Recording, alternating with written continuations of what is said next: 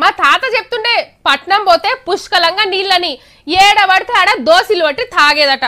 మళ్ళా నీళ్లు తాగితే రోగాలు నొప్పులు నయమయ్యేటిదట. గంత పవర్ ఉంటుండే మూసి నది నీళ్లకు. అనంతగిరి గుట్టలలో పుట్టి చెట్లు పుట్టలు దాటుకుంటూ వస్తే ఔషధ మూలికలు చెట్ల ఏర్లు కలిసి గంత పనిచేసేటిదట. పట్నం నడిమిట్లా పారుతుంటే 10 పైసల బిల్ల ఇసిరేస్తే అడుక్కు వడ్డ చెక్కున వేర్చేటిదట. గంత తేట ఉంటుండేనట మూసి నది. నేను ముచ్చట చెప్తుంటే పోరలకు నవ్వు వస్తుండొచ్చు.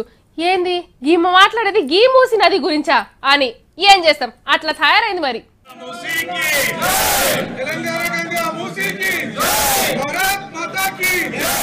మూసీ నది శుద్ధి కోసం ఉద్యమం సురువు చేసిండ్రు పూగుర్తోళ్ళు. నది పుట్టి అనంతగిరిలో పూజలు చేసి ఆరతులు ఇచ్చి ముంగటికి నడిచిండ్రు. మోడీ సార్ గంగా నదిని శుద్ధి చేసినట్టే కేసీఆర్ సార్ కూడా మూసీని శుద్ధి చేయాలి అనేది బీజేపీల డిమాండ్.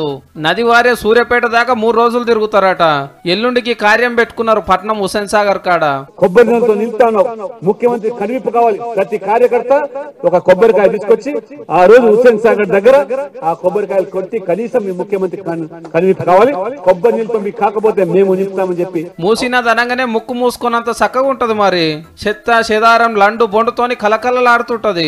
పట్నం గలీజ్ నీళ్ళన్నీ మూసిలోనే కలుస్తాయి. ఇవి జాలయాని కంపెనీల నీళ్ళకెళ్ళి ఇసం నీళ్లు మొత్తం ఇళ్ళకే ఇడిచి పెడతారు. ఇంత చక్కటి నీళ్లతోటి పంటలు వండుతాయి. ఈ నీళ్లతోటే చెలరు నిండుతాయి. దినామింత ఖరాబ్ అవుతున్నా సర్కారు పట్టించుకుంటలేదానికి ఉద్యమం చురువు చేసిండ్రు అన్నట్టు. చూడాలి మరి మూసినది ఎన్నటి తేటగైతుందో.